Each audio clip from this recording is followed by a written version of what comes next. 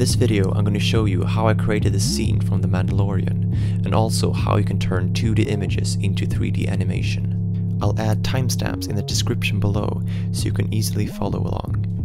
The softwares I used to achieve this effect was GIMP, fSpy, Blender 2.82, and DaVinci Resolve, which all are free to download.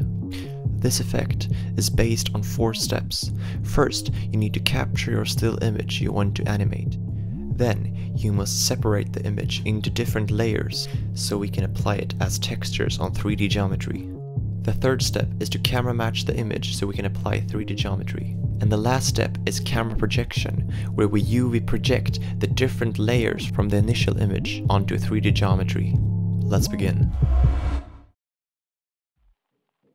So the first step is to isolate the characters, and as you can see, I'm using pen tool, and then I'm just adding some light feather on the edges.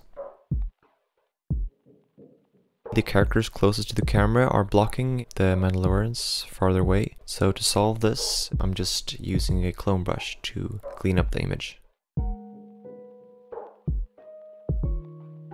When the characters are done, it's time to move on to the next layer. Now it's time to isolate the section closest to the camera, and I'm also creating a clean plate, so I'm just using the clone brush to remove the characters. The value on the clone brush shouldn't be too low because the image can get quite messy, so make sure to experiment before you start creating the clean plate. As you can see, we have successfully isolated the characters and created a clean plate.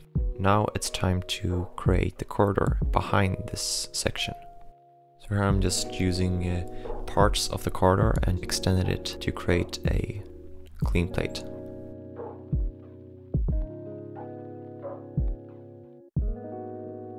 Next step is to create a layer for the ground. So here I'm just using a clone brush again to fill in.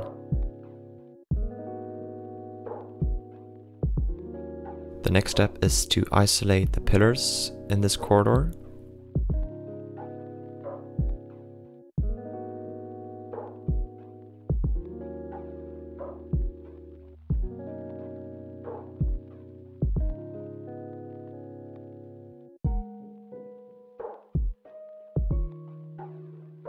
When you're done isolating the pillars, it's time to create another layer, which is going to become a clean plate for the walls in the corridor.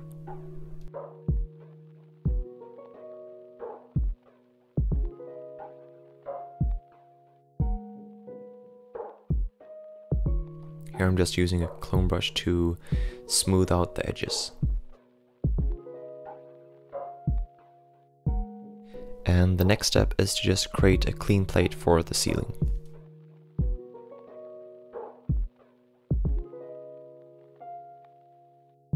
Before we export the layers from GIMP, I'm just gonna isolate the floor and the wall farthest away from the camera.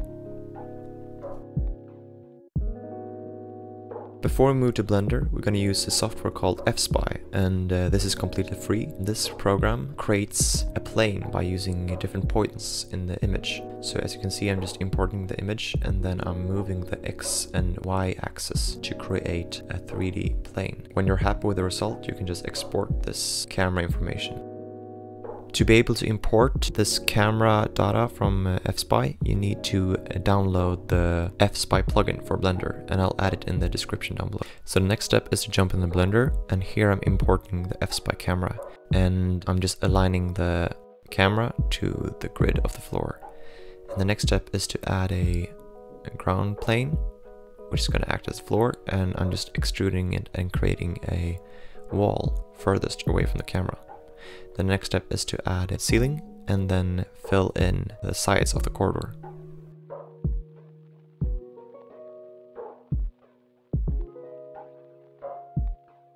When you have a rough geometry of the corridor, you can isolate the floor and the wall furthest away, and make sure to subdivide the object before adding UV projection. The next step is to create a UV and project from view. And here I'm just importing the layer of the floor. And if your results is a bit messy, try to subdivide the mesh before adding the UV. And to be able to see the image, you need to add a texture to the object. Here I'm just doing some tweakings because the mesh was a bit to the left side of the image. The next step is to UV project the rest of the corridor. So I'm just gonna select the walls and the ceiling and then import the right texture. And here I'm just tweaking and putting it into the right place.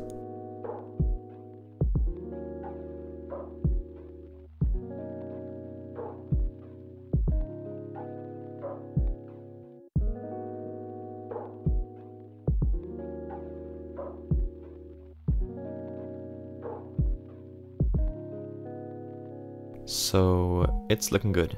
Next step is to model the geometry for the pillars of the corridor. And here I'm just eyeballing where the pillars should be.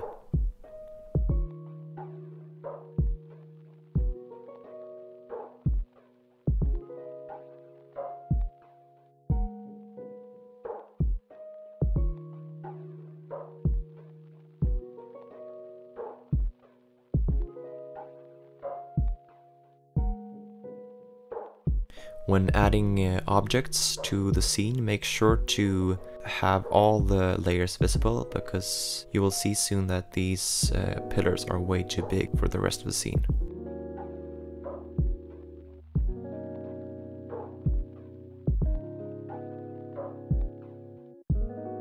So to solve this, I'm just scaling it down and moving it towards the camera. And I'm just adjusting it.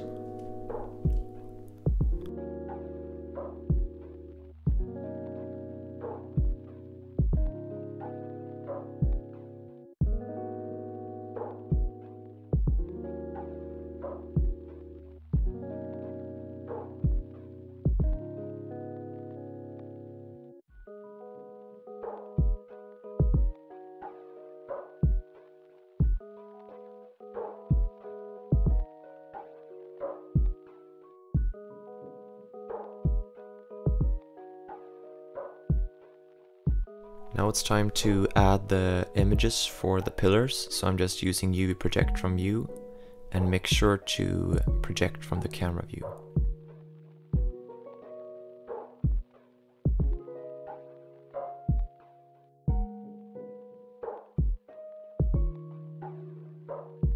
Then you just repeat this for all the pillars in the scene. And make sure to subdivide.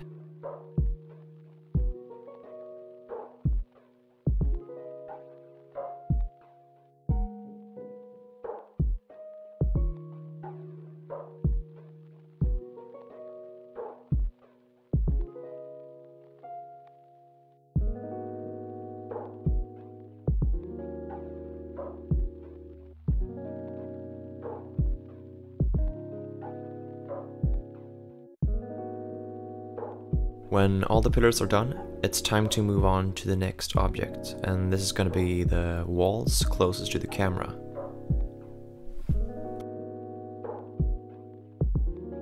And here I'm just using a cube and then extruding the sides to create the geometry.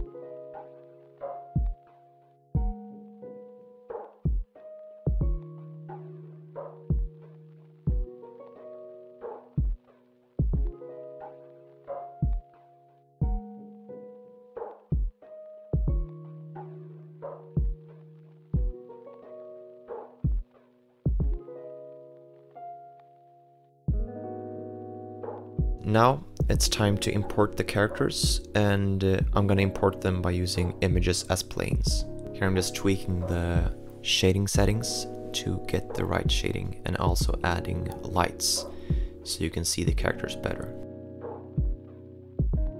And to have more realism, I'm gonna tweak the angles of the characters. So it's more of a 45-degree angle in the corridor.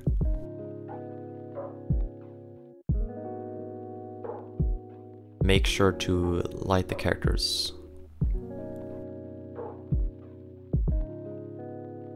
The next step is to create lasers from the stormtroopers at the end of the corridor. So I'm just importing an icosphere and stretching it out to the right shape.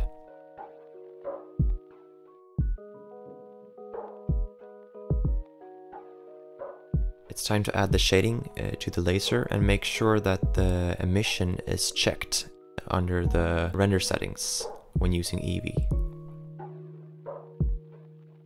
During this process I thought that the corridor looked quite dull, so I added some extra panels that would act as light panels in the corridor.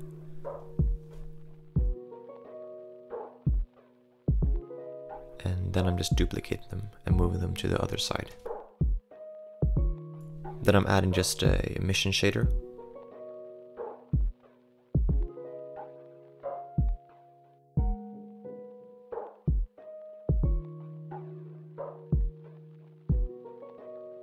The next step is to add some light panels in the ceiling, and I'm just using simple geometry to create these.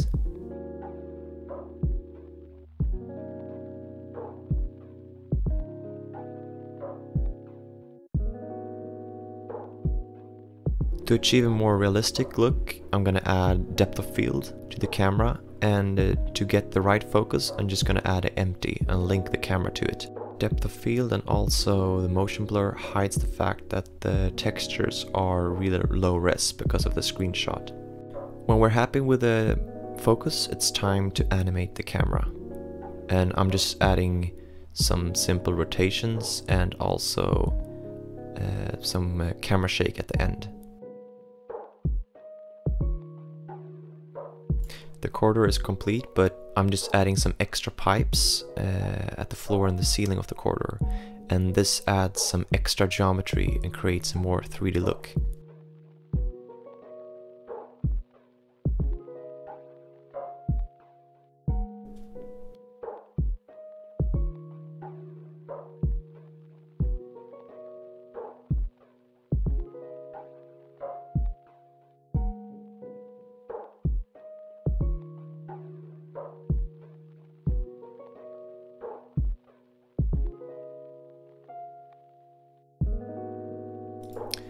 The last step is to add a title for the scene. So I'm just using a SVG that I downloaded online, and this particular one had some issues with the D and the R, so I'm just using